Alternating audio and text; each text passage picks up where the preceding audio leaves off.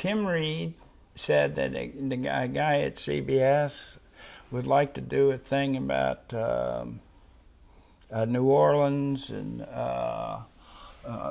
cooking. It wasn't Creole that it just caught on, but it was whatever they call black and red fish and all of that. Cajun cooking was all the rage, and they thought maybe it'd be cool to be have a restaurant in New Orleans, and Tim would be running it, and I was not enjoying directing movies, and Tim is one of my best friends. He's Maggie Brown's godfather, and Tim's wife, godmother, and so I wanted to work with him, and I didn't want to do movies, and I thought, oh man, a Southern sitcom, well that's right down my alley. So we went to New Orleans and researched around. We found this restaurant. It was pretty famous, kind of down in the hills, but famous. It was like where Madonna would sneak off to after her. It was very authentic. It wasn't, but it was Creole, and it was owned by a guy that we got to be friends with. And we based the whole thing. I took pictures of the restaurants. All the sets are built on his restaurant. It was called Chez Louisiane, I think, and this guy always wore a fisherman's cap and white, and I made sure our cook did the same, and I stayed down there. I had so much fun. I decided, I knew in a lot of black communities the most important people are the undertakers, people own the funeral home, so I based a character on a woman who was a power person in New Orleans in her wheelchair on the funeral home, was always being pushed around by Daphne, her beautiful daughter, who is in real life Tim's wife.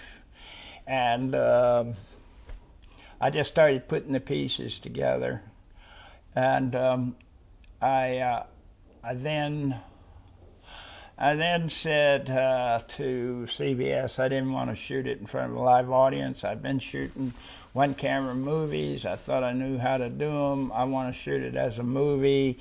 Certainly MASH was one camera. They said, okay, but you got to use a laugh track. I said, oh, absolutely, you know, and I was lying to them. I thought, what I knew, if I, you know, the fourth wall, you know about that. If I get into that bar, and I shoot a scene where you see this way, and then you see this way, and then you see this way, and then you see this way. When I'm through, I put a laugh track on that, and you're going to say, what? Where's the audience? Because I've shown all four walls. So when I was through, I called them and said, oh, I'm in such a fit here. I'm at the such and such sound studio, and I can't, it's not taking the laugh track. What do you mean it's not taking? I said, well, you better get over here and have a look. No, we can't. I can't get a laugh track on this. And that was the first Frank's Place. And Jay Tarsis and I had talked years before, and I really hadn't seen Jay in a couple of years. But we had talked about breaking out of, we wanted to get away from laugh tracks. And I thought the best way of doing that was going one camera. So unbeknownst to me, he made a show called The Days and Nights of Molly Dodd while I was doing Frank's Place.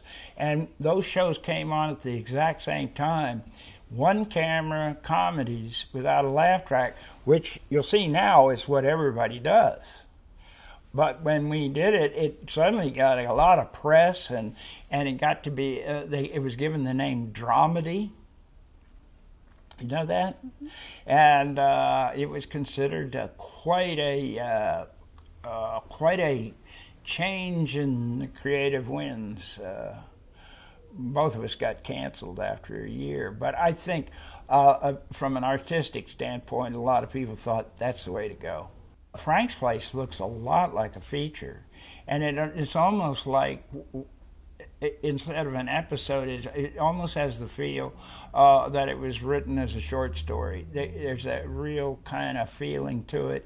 And I messed around with the dates. I used a lot of retro clothing. It's very hard to figure out what year we're watching here.